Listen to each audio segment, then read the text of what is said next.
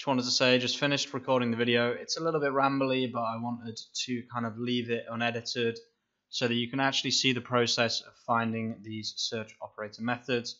This method is fantastic. It can be used for any niche. It can be used for anything. It just requires a little bit of tinkering, a little bit of research on your own behalf. But I have given you the method to finding out how to do this for any website. These are my Redbubble stats. I started in November. All of this is organic, and I'm actually really happy with my progress so far. I haven't made that many sales, but for me, I haven't uploaded that many designs. I think I've got about 20 designs in total. And if I'd spent a lot of my time uploading more designs, I would have made more sales, but I'm kind of not really interested in it so much anymore. I do have another Redbubble which I'm working on using only my search operator method, which you guys will see pretty soon. If this helps you at all, guys, please just leave a like on this video. It doesn't take you very long, and it will really help the algorithm so this gets through to more people. This method does not become saturated. It's based on low competition. It can't become saturated, especially for something like Redbubble and Zazzle, because there are so many search results. Okay, so don't worry about it becoming saturated. Just hit like, help me out, and yeah, enjoy the video.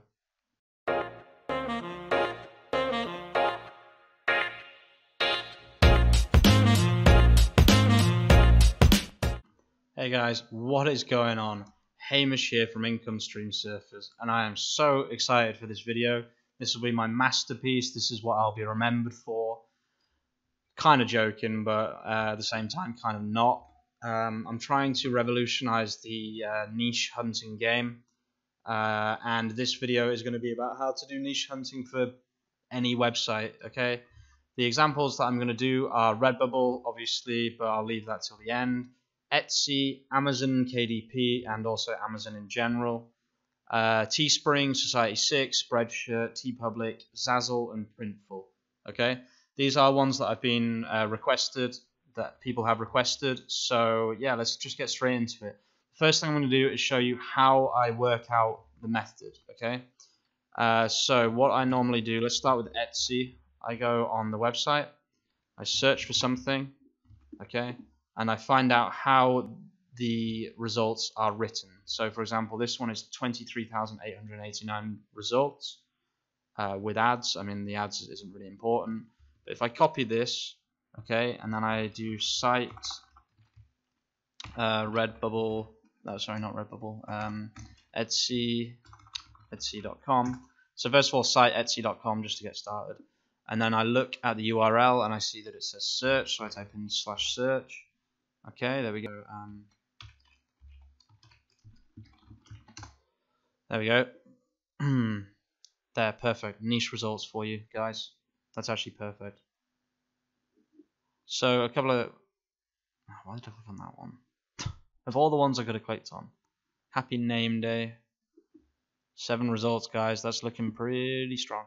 So a couple of things with Etsy is they tend to add results to vaguely similar things. I'm just going to keep going through a few of these just to see. Yeah, 25 results. Yeah, this is working, guys. I'm going to stick this on, and that is Etsy done. That was a good challenge. I enjoyed that. So you can see how I find my search operators. Let's move on to Amazon KDP. So the process is going to be the same. Sorry, Amazon.com. Doesn't really matter, but let's go on Kindle Store and type in Bernie. 1 to 16 of over 2,000 results. I need to find something that has low. Really, that has that many results? I mean, come on, Amazon. Like, I'm just. There we go. Okay, so this might be the way to do it. If you look, this is niche, very niche. So 13, although it might be difficult with Amazon's search. It seems like Amazon's search will return. I mean, like, how was that returned this? Doesn't make any sense. But we'll give this a go. So we'll get the operator again. So it will be site amazon.com, and then there is an S, so /S. Let's see what that comes up with. 2.3 million results. These should be, yep, good. These are what we're looking for. In title Kindle.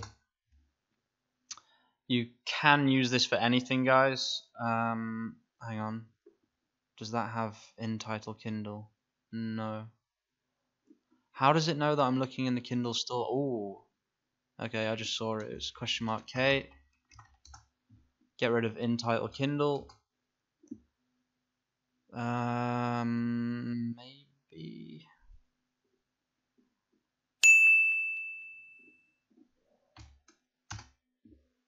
Okay, these aren't Kindle results though, which is kind of annoying me. How do I make it so it only searches that URL? Okay, let's just try what I was talking about. So 0 to 16 results for. Okay, that's it. I've done it. Nice.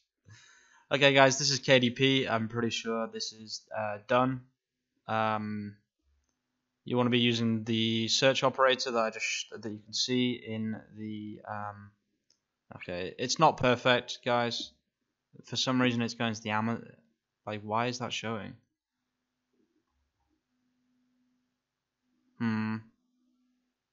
Oh, hang on. Oh no, sorry. Wait, that's completely wrong. Let's get rid of that and put it there instead.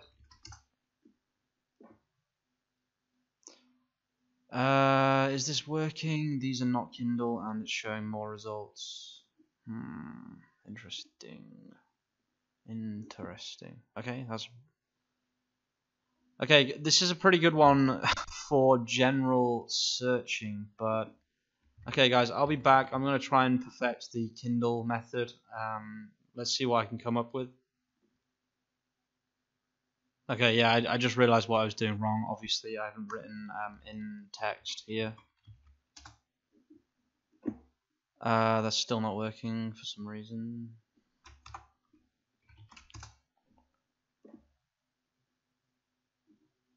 The only problem is this isn't Kindle, and I don't know why. This is Kindle. How do I make it Kindle though? Well, this should all be Kindle store. In URL. There's nothing in the URL that is suggesting that it's Kindle, so in text and Kindle. Okay, interesting. That might have actually worked. Let's have a look at a few of these. That's a specific author though. These are all specific authors. 8fish, what is that? Yeah, that's an author as well. That doesn't mean to say that you can't put the search term 8fish in and appear.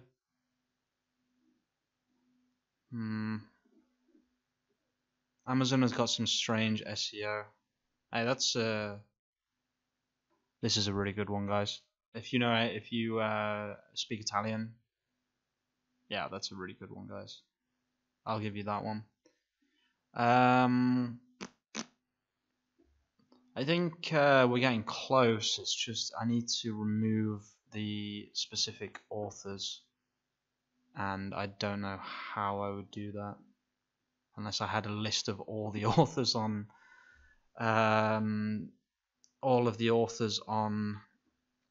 Amazon, which obviously is not going to happen. Although I could remove semicolons or colons, sorry. That's interesting. Once we were brothers.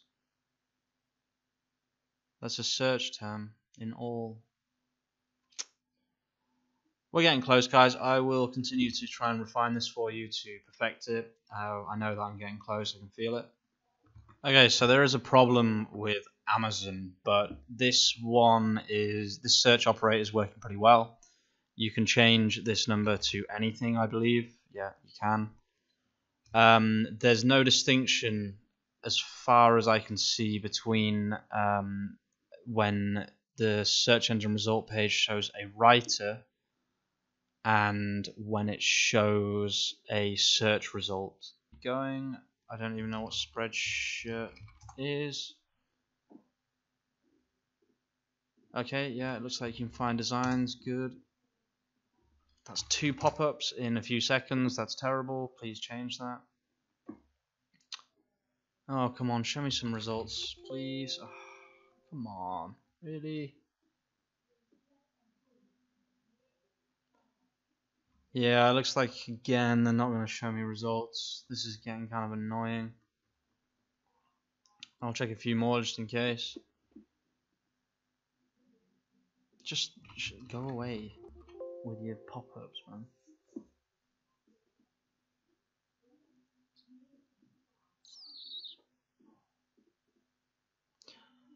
Okay, so there is a page 2. Maybe we can do something with that. Let me, I'll be back again. I'm going to play around with Spreadshirt for a little bit. Okay, after a little bit of experimenting on Spreadshirt, I came up with the idea of doing this, page 1 of 1. And it gives a few results, but I mean, it's nothing to write home about. I will leave this in the description, of course, as usual. Check out the description for all of the search operators, but yeah, not looking great, guys. You can probably, if I don't know how popular Spreadshirt is. Again, I haven't used Spreadshirt myself, but it's not even working because it goes on to page 3. So I don't know. Don't know why it's telling me that. The first ones I tried were working. Let me just go back. Hang on. Please stop with that pop-up. Like, just stop. I know I'm in Italy, but like, you don't have to constantly remind me. So yeah, look, there's only 1 page on here. I'm just gonna go off this, guys. Spreadshirt doesn't seem to be working particularly well. Again, it doesn't have results, so it's hard for me. But I will leave this one in the description. Let's go on to the next one.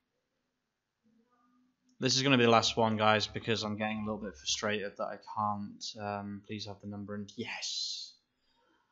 Okay, thank you. Right, so site is Zazzle /s. Zazzle.com/s. Hang on, let me copy and paste that without the hello. There we go. Only 961 results. Why?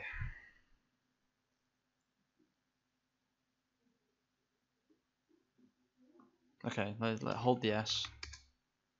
There we go. 4.6 million. Wow. Okay, good. And then we're going to add in text results 0 to 10. No, that's not working properly. Not sure why. Let's have a look.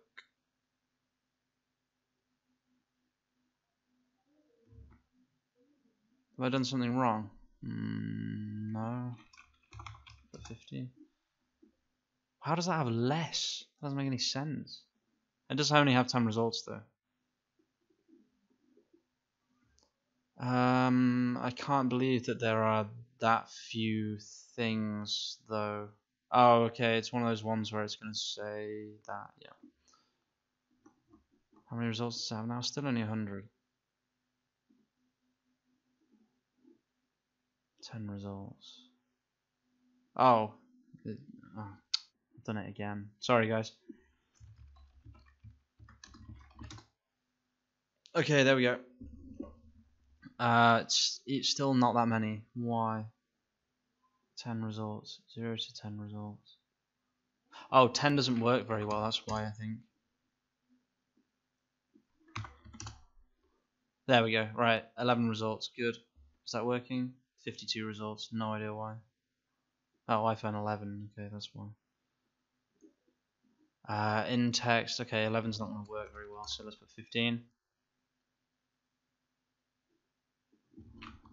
16.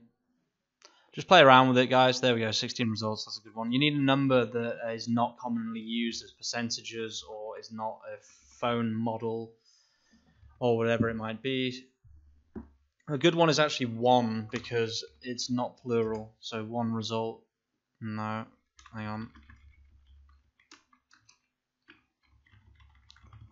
1 result. It's not actually coming up, annoyingly.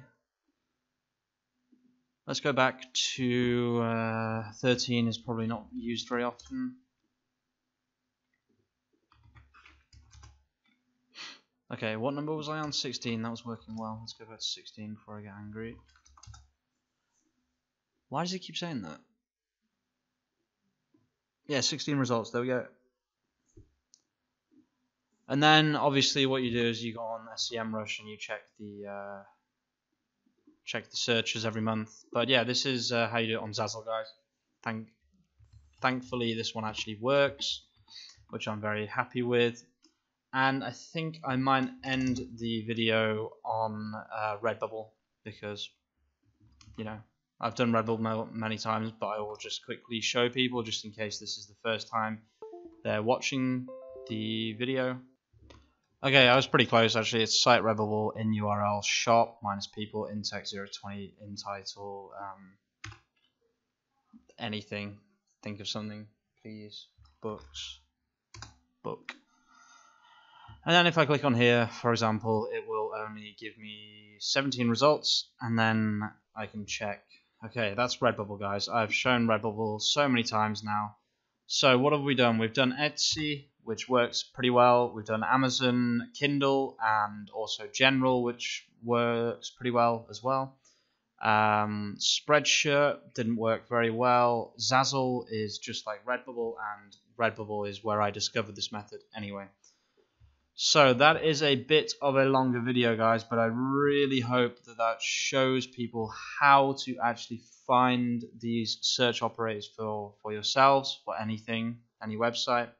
So if a new website becomes popular, then you can use this method. You can use this method for anything, okay? You can use it for Amazon generally. So if I just go on Amazon.com and I type in electric toothbrush, I can do my Amazon operator. So let's get my operator. Go on Google, get rid of in-text Kindle, and instead put in title electric tooth, not just electric generally. So look, electric hot pots. 1 result. I have no idea why. Why does that only have 1 result? I'm sure there are more electric hot pots on Amazon. That's weird. Really? Electric hot pot. Okay, it has 2,000 results. That's weird. Honestly, Amazon is kind of freaking me out.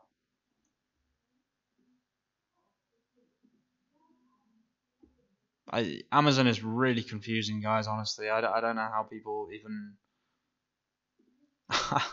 how do people even get around this stuff?